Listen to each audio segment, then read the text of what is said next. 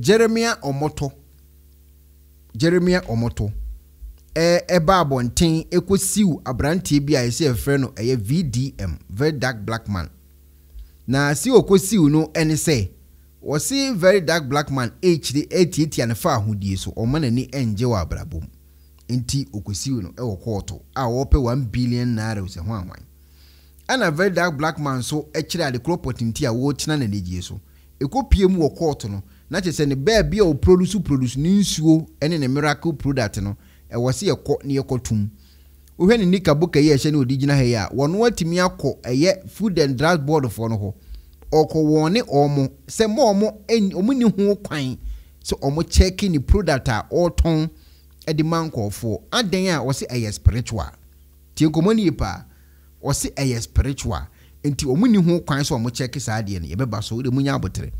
now abrante na babonte abedin komo time ohunu se eye papa ya nika boka wodi akogina eye food and drugs board for hon yenti de oba abonte be kan. The news says prophet storms NAFDAC office in Delta State and demand that they should stop investigating his products. If you people have the power, if they're born unaware, wanna let this man go without penalty, what I will do, you people will not believe it. Okay. Eti abrante nso ba abonten be kire say so munnim no momma sa papa ya nika boka yodi nam hui abeti omo wone no oman ko check no na omu jai asem ne tra na ade ode beye no enya asem kito na ni asem asi bibi wasome na menka nkire ko konsan media kire asem asi ene say Nigerians asofo a ewo eye Ghana sorry omo wo Nigeria ho no atimi aka omo ho abom afa church members na papa na eko ade ama omo no makaji was say okwa mani patuntum a e wose wonsa na wo de kwa mani patuntum ba ko ekohye wachi tinkomoni pa ba ko ekohye wachi se de be ya ni patuntum na adwene sesa a obetima je ho ono ni patuntum na ye ko ama no se mane nkonom sa ade na enu ti food and drugs board for ese mo obi ankotonom no omo sister no mbenom atimi atamplakas adi eye asofo wo Nigeria chi eye demonstration edi atia food and drugs board for se adenti na omokoye investigation edi afani oma omo nom ne ho hey spiritual taba a serious issue so obi a spiritual taba on adwene e deni pakuru tirimu no ano wadin brutal so obi a spiritual taba adwene e deni tirimu no obetima adwene ho a wonte ase da enkofo na black man na ekwa amom no very dark black man kwa amom no etimi aka omo ho abom afa plaka la kodi asofo achi eye demonstration say chinchina omo benom saade no e dia kwa akogina eye food ni patuntum mesi ade adwuma we nyina be kwa akoye bio adwuma we se de omo si agimi afa no ye nyina de ho bagim o ye nyina ye de ho bagim ye nyina de ho bagim because de we say nkofo na si agimi afa no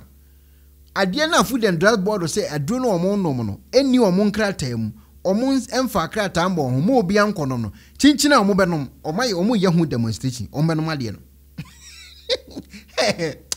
me bompa ze rade spiritual taba ma bi mfiri me hwa mu mbada te me wo ba ato physical ha no be spiritual taba mpa ya me bo pa no te mali nye bida zeli pa no nwini o se di pa etna se dwene onka ho bi ampani ampa asofo ya timi ekọ granting interviews se omuni ho kwan se omo sechi eye papa no ene omo awoton no na omo kosu eye ne omo awode mankofo nom no adan ya eye spiritual yenkuti demanding a stop to the agency's position on the matter. What affects one affects all, so that tomorrow I won't be in my church probably administering communion or using water during programs or using oil, and we hear that NAFDAC has swooped on us. NAFDAC, you will respect the spiritual side of our society. What is happening, it looks like victimization, because I know that there has not been any report that those who are making use of it have died. Otherwise, then the NAFDAC shouldn't have closed down the factory and everything that concerns his ministry. These clergymen believe there is no... I see what is happening to brother Jeremiah as a victimization. Tien komoni yo. Omo ni se ade na papa ne ton ama nkofo anom no enkum nipa nteni kwan se food and drugs board for etimi eka so mo koseche papa no omo nja ne searching na on ton na ade na me bo ene se ne tie dia ene ekrom Ghana no se spiritual intimi ncheki amepa cha mo start mbie spiritual production mesin na me ko next month bie mu a me ko register adwuma ekonaba spiritual production team me ko register ta adwuma no under your friend is saying a faith-based organization. I was here registered the mommy. Me could register a Kwanaba spiritual production team under faith-based organization. San min to tax. San yen me check me. San yen cheme. It is all talking ki e Ghana. Making sure so be register under faith-based organization. Ebia antimuni spiritual kinky joint. Oh, ebia antimuni spiritual kinky joint. Na say wo kenke no spiritual na say yen do tax enya de be check o say hygienic kura obi ameye o hwe because asofo e wo Ghana and Nigeria no omo ne omo ton wa so dem yen check wo mu because spiritual.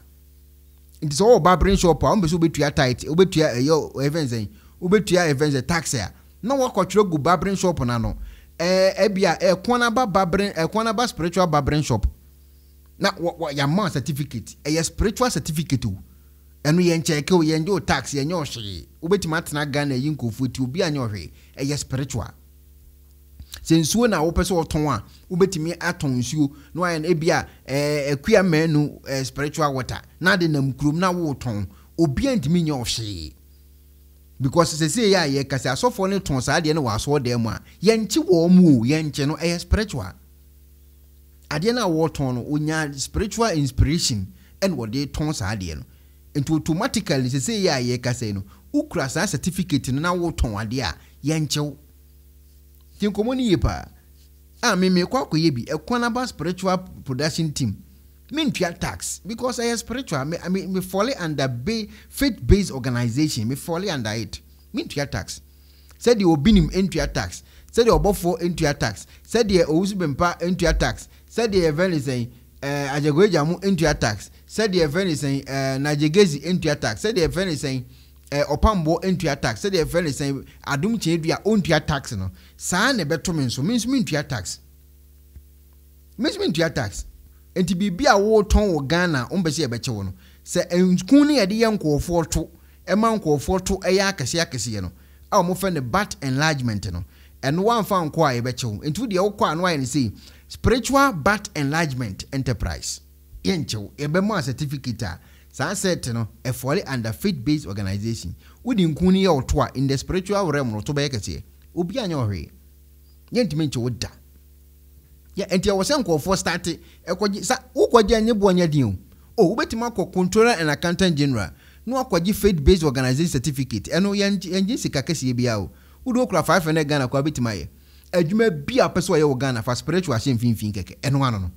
o register under faith-based organization untua tax obetima nante Ghana aye de opeso ye bia obi anya ohwe what I say so ye doctor o de hwan medical hwan spiritual fa so o register ma untua tax onye hwe so I say banku na wo ton a obetimi de asoso hwan banku spiritual na de asoso e certificate. So we hook up wa ubetima no ebia a queer hookup enterprise a queer spiritual hookup and no ye nya ohwe spiritual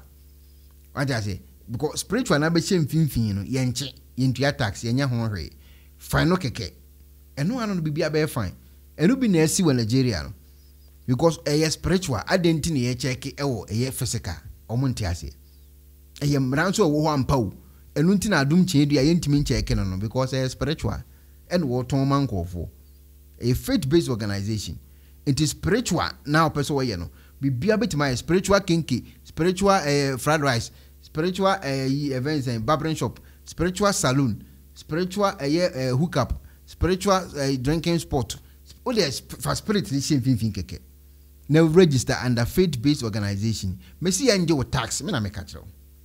Almost start this or more enjoy tax say kimwa. And ye na ye be call aso dem akwaji nkofo ne tax.